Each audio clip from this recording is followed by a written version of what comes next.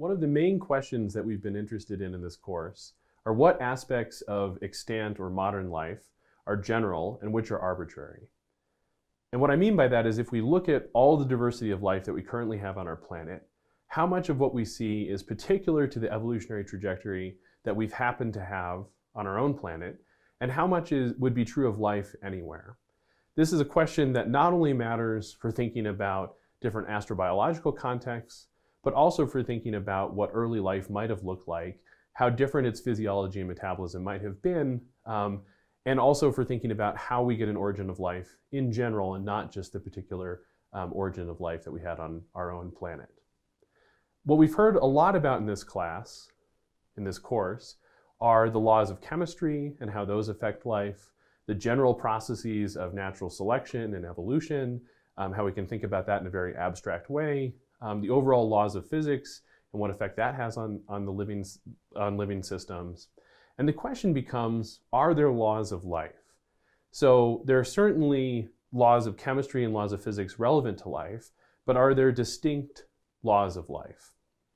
And what I'll talk about in this unit, in this section, is not only how the laws of chemistry and laws of physics are coupled to the laws of life, but how once you have a particular biological structure, how that determines a particular law of life.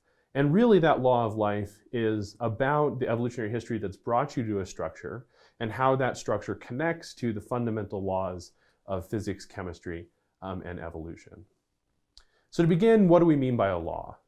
Well, the simplest and perhaps most well-known example of law is that of gravitation, which states that the force between two objects of different mass, mass 1 and mass 2, is equal to a gravitational constant times those two masses divided by the distance between them squared. This is the inverse square law of gravitation. And what's nice about this law is that it holds anywhere in the universe. It holds for masses of any two size, and it holds for any distance between them. And it does so in a very simple way. And from this, we can derive all sorts of other relationships and understand certain dynamics of planetary bodies, but it all comes down to this one simple relationship. Now, if we were trying to observe this relationship, and we had some mechanism for measuring the force between two objects and measuring their distance, then what we might see is data like this, telling us that force is proportional to radius to the -2. Now, in this manufactured data set, I've randomly picked two masses, mass 1 and mass 2, along with a constant g, to give us a sense of how much fuzz or how much messiness we would observe in a law, not knowing that there's this other set of features, namely the two masses, by which we need to normalize to discover the full law. But at least in this context, we'd be reassured that we have some sense of a law with some variation around it. Now, it's also important to note that even in physics, laws tend to break down. So it could be the case that if we looked at distance against force, when we got to some very small scale, some very small distance between two masses, we would see the force going off to infinity or going to 0. And this would tell us that there's some fundamental shift in the physics, that the physics, that a new set of laws has become more important than the law we were thinking about. And that's certainly true for very small scales where we enter the realm of quantum mechanics and gravity becomes much more complicated and harder to understand. So the question then becomes, are there laws in biology? Do we have simple laws in biology? What do they look like and where do they come from? So why should we expect that there are laws in biology at all? Well, first of all, organisms evolve within the boundaries of chemistry and physics. That is, you should never see an organism doing something that disobeys any of the known rules of chemistry or physics. Now, at a more subtle level, we also know that as organisms evolve, they may be able to optimize their physiology with respect to one or more physical constraints. That is, they may see some physical constraint as a detriment to fitness, and by see, I mean evolution may recognize or select for organisms that are able to do a better job of dealing with some physical constraint in a way that makes them more fit, more likely to reproduce. And in this sense, they might over time optimize according to the most dominant physical constraints given their physiology. And so these are the ideas we'll explore in the rest of this unit. And I want to start by thinking about a very macroscopic example. And that macroscopic example is that of mammals. So this is a very advanced place to start. It's advanced from the perspective of these are some of the most complicated organisms we know that have had the most evolutionary time to reach the body plan and particular physiology that they have. And in this case, if we look at body mass against basal metabolic rate, so this is just at rest, what rate of oxygen consumption do these organisms have, we see an approximate power law relating the size of an organism to its metabolic requirements. And what's nice is that the exponent of this power law is 3/4, which means it's not 1. This isn't some proportionality where you double the body mass, you double the metabolic rate. So this tells us that there may be something interesting going on. And it also says that despite all of the diversity of mammals, all of the different strategies that mammals have, at this largest scale of evolution, there's one constraint that's organizing this macroscopic behavioral biology. We might almost call this a law for mammals. And so where does this come from? What physics leads to this? Work by Jeffrey West, Jim Brown, and Brian Enquist has shown that if you consider the fractal vascular system of mammals and plants, and you think about optimizing that system so that it fills space to bring resources to all the cells, or in the case of plants, to fill a canopy with leaves such that solar radiation can be absorbed. And then if you think about the total resistance to hydrodynamics over that vascular system, and you consider the need to not buckle under the force of gravity in the case of plants, and you put all of these constraints together, most of which are physical constraints, then you can optimize this network to minimize the energy needed to supply resources to all of the cells without violating a lack of filling space or buckling under gravitational stress. And that optimization predicts this 3/4 law between metabolic rate and body size. And so this is a very simple way to take a body plan, couple it with physical constraints, and then predict some emergent law for a particular class of organisms. Now, as I said, this is a very complicated example, but I want to note that there really are these types of biological laws at sort of all scales of life. And there's some that connect to very fundamental constraints.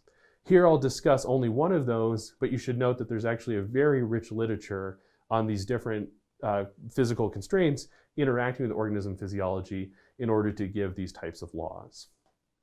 So the example I want to discuss here is that of diffusion of a resource to a simple spherical cell living in a fluid passively. So it's not moving around, it has no motility, it's living in a still fluid filled with nutrients, and we want to think about how those nutrients diffuse to the cell. It's very easy to show that if you take the diffusion equation and you solve for the steady state concentration of resources, assuming that at the cell's surface, those resources are held at a constant value of 0, the cell perfectly uses all resources coming to it, then we find that the concentration of this nutrient, of some resource, as a function of distance from the cell surface is equal to some C infinity. That's just the concentration of nutrients in the fluid far away from the cell. Said another way, the background concentration of nutrients or resource, times 1 minus the radius of the cell divided by how far away you are from the surface of that cell. So this is very nice. It now tells us the entire nutrient field around a single spherical cell. And we can take this further by thinking about the flux of nutrients towards the cell everywhere around the cell. What's the field of flux surrounding a spherical cell? And so here's negative flux or inward flux. And that's just equal to D, which is the diffusion coefficient. This is just how easy it is for a particular compound, resource, or nutrient to diffuse in a particular fluid, times the partial derivative of this concentration with respect to distance from the cell surface. And using the equation above, that just equals D times this background concentration of the nutrient times the radius of the cell divided by the distance from the cell squared. We can take this another step further and say, what's the total uptake of a particular resource by the cell? We want to take the flux and multiply it by the cell's total surface area. And using the equations above, in this equation for U, what we find is that that's just proportional to the diffusion coefficient times the concentration of a particular nutrient or resource times the radius of the cell. And so what's nice now is that this gives us a variety of metabolic and physiological limitations, because any rate process in the cell cannot consume more than this uptake. And so it says that any rate process you have must scale with cell size equal to or more slowly than the radius of the cell itself in this linear way. It also says that if you want to have some rate process inside the cell exceed this U, the cell must find some way to either swim around in the fluid or disturb the fluid around it to go beyond, to have an uptake rate faster than what diffusion allows. And so that gives us a very particular evolutionary or physiological outcome. Now, in my own work, we've been able to look at cell physiology, bacterial physiology across the entire range of cell sizes. And what we find is that we can predict the trade-off in all of these different, of all the main cellular components, from the smallest cells to the largest, where we again find lots of nice laws, many of which are power laws, relating, for example, the total protein volume in a cell to overall cell size. And what this allows us to do is understand the physiological trade-offs that happen from small bacteria to large bacteria, but also to bound the largest and smallest bacteria, where in this plot you can see that at both the small and large ends of cell size, the cell runs out of space for the fundamental components. At the small end, it runs out of space for DNA and protein, and at the large end, it runs out of space for all of the different RNA components. Now, this set of interconnected laws comes with a particular concept of optimization and physiological trade-offs, but what we can do is start to relax or play with how these laws might vary, and in doing so create an abstracted physiological space that allows us to look at perhaps all physiological possibilities, and this might be more relevant to a variety of early life contexts before life reaches the type of co-constrained physiology that we've been implicitly discussing in the previous couple of plots.